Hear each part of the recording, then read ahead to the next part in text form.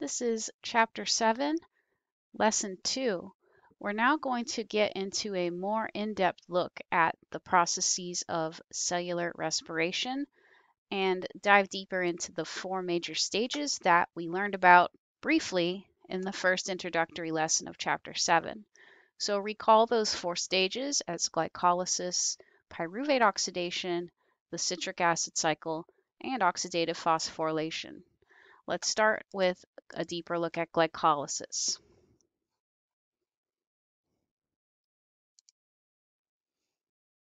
Now you've learned or hopefully remember that glycolysis involves the breakdown of one molecule of glucose into two molecules of pyruvate.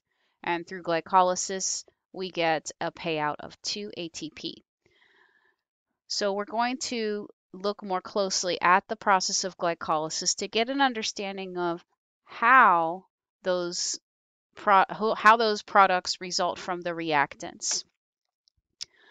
I also want to emphasize here that glycolysis, although we've simplified it to basically one step, it occurs in about 10 steps.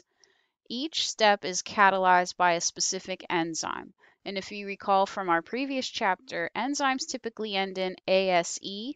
So as you look at these blue words here on the left, as you go down, hexokinase, aldolase, enolase. So these are all enzymes. So if anything were to happen to one of those enzymes, it could compromise the entire process of glycolysis. All right, so that's just kind of bringing in a concept from before and the importance of enzymes in biochemical reactions. So let's start at the top with step 1. Now you don't have to know all these steps. In fact, I really just want to focus on what goes in and what comes out. So 1 glucose in, 2 pyruvate out, and then the things that are in these red, yellow, and green boxes here.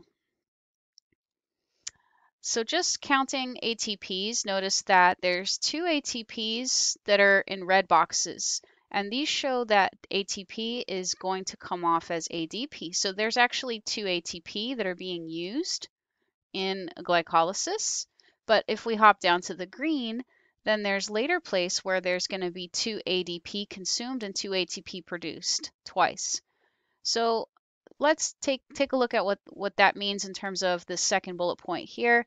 There are 2 major phases of glycolysis. There's an energy investment phase and an energy payoff phase. The energy investment phase happens here in steps 1 and 3, where the ATP is consumed, and then the energy payoff phase is going to be later when we get a net of 2 ATP in total, because the 2 that are consumed are replaced by 4 that are produced. So to summarize, this might show it in a simpler way here. The energy investment phase here, we have 2 ATP used, but 4 ATP are formed for a net gain of 2 ATP. That's a summary of that in terms of the ATP-ADP relationship. But this is not the only form of energy that results from glycolysis. Let's talk about the pyruvate and the glucose. Glucose is a form of potential energy. Within that carbon compound are chemical bonds that, when those bonds are broken, electrons can be gained, and with those electrons are potential energy as well. Because electrons, they're always moving around, then that kinetic energy is actually energy of motion. So we're going to actually watch the movement of electrons through the stages of aerobic cellular respiration, ultimately to the final stage where we get that big payout of ATP. So firstly, if we go back to the 10 steps, the glucose is being oxidized along the way here. Losing electrons in the form of these different compounds. Ultimately, the electrons are going to end up in the molecule called NADH. So where you see here 2 NADH, and it's actually this in the energy payoff phase here, 2 NAD plus 4 electrons plus 4 protons yields 2 NADH plus 2 protons.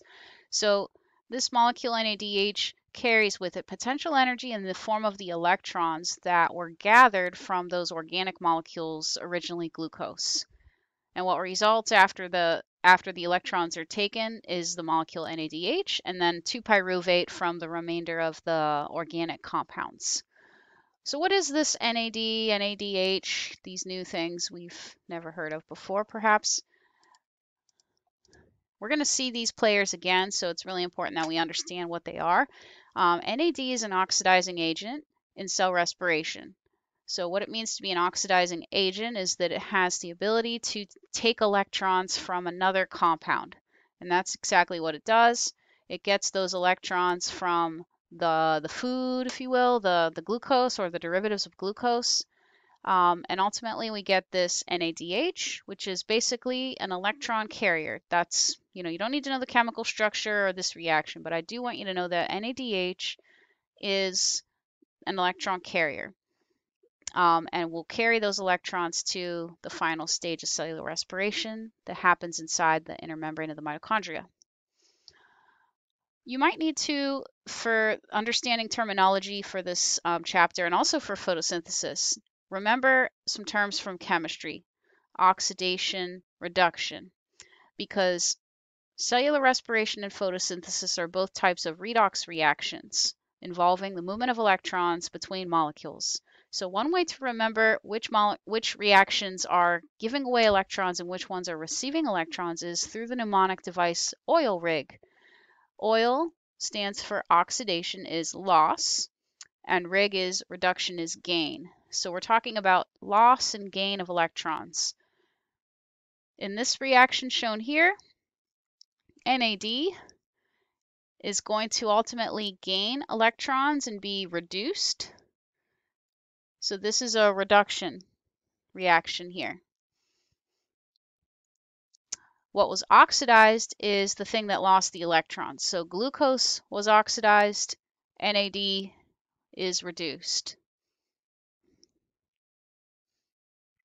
You're going to have to wrap your head around that, but you'll get more practice with these terms as we continue to study the process of cell respiration and then also photosynthesis in our next chapter.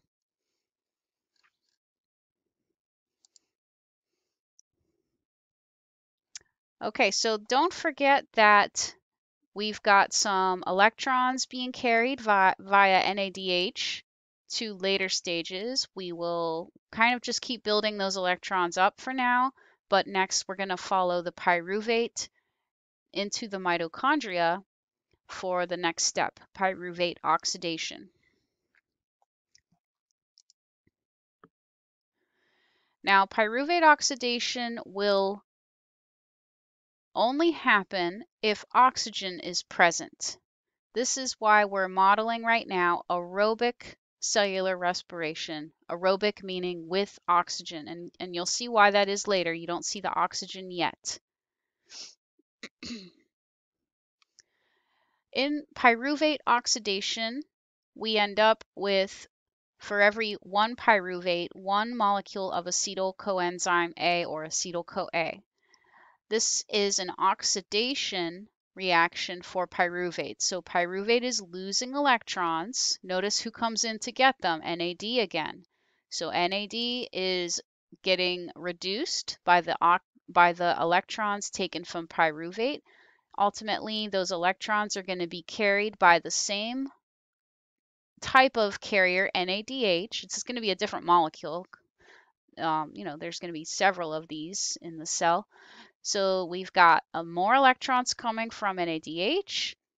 And then if we look at the bottom, kind of the fate of what's happening with the carbons, let's take a look at that. Pyruvate is a 3-carbon compound.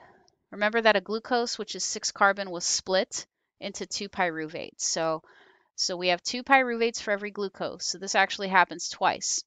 And then each pyruvate loses a carbon and gives off CO2. That's 1 carbon. That's the only carbon that's lost because acetyl-CoA has 2 carbon in its structure. So that's where the 3 carbons end up. 1 as CO2, 2 in acetyl coenzyme A.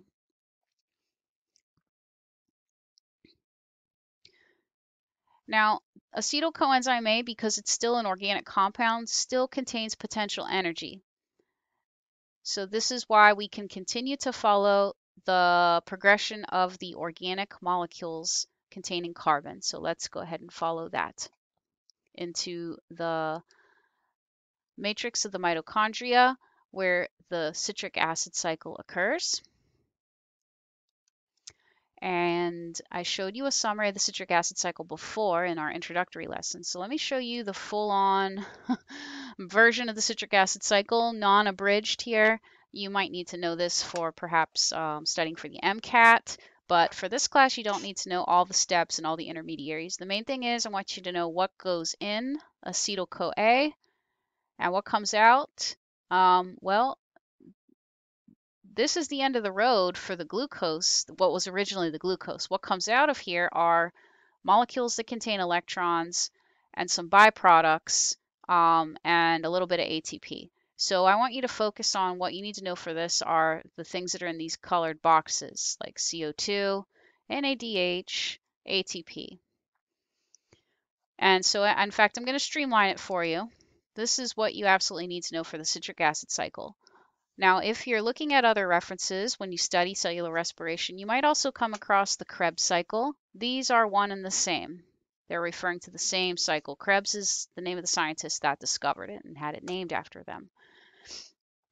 So recall that this all started with one molecule of glucose. That glucose got split into two pyruvate. Each pyruvate then became oxidized to an acetyl-CoA. So you see here one acetyl-CoA coming in, but so in order for this to happen for a whole glucose entering the process, this would happen twice. So anything you see here around the cycle, you'd multiply that by 2 because we're trying to represent what happens for every one glucose that enters the process of aerobic cellular respiration. So this is why the total energy transferred here on the left in this box is showing 2 ATP, 2 FADH2, 6 NADH. We're taking these numbers and multiplying those by 2. These are the energy containing molecules. Well, ATP we know is the molecule that can be used to perform work. NADH is an electron carrier, and FADH2 is just another version of an electron carrier. It's kind of like Uber and Lyft that shuttle people. They're just two different brands that basically serve the same function, to shuttle electrons. CO2 is a byproduct. Now, with that CO2 given off, there's no more carbon molecules left in the process of cellular respiration. So now it's all about the electrons. So let's take a look at our overall reaction, where we are so far. We've been building up electrons that are ultimately going to end up in that last stage, oxidative phosphorylation, which includes a coupling of two processes, electron transport and chemiosmosis. So I'm going to stop here for this lesson because that was a lot to digest. And also, it's a good kind of pausing point because what we've looked at so far is the complete oxidation of glucose to pyruvate, which was oxidized to acetyl coenzyme A, which was ultimately oxidized to CO2. And now all that's remaining to kind of continue this process to fuel it are those electrons. So in the next lesson, we'll focus on just what's happening with those electrons and how we're going to get that ginormous payout of ATP right here.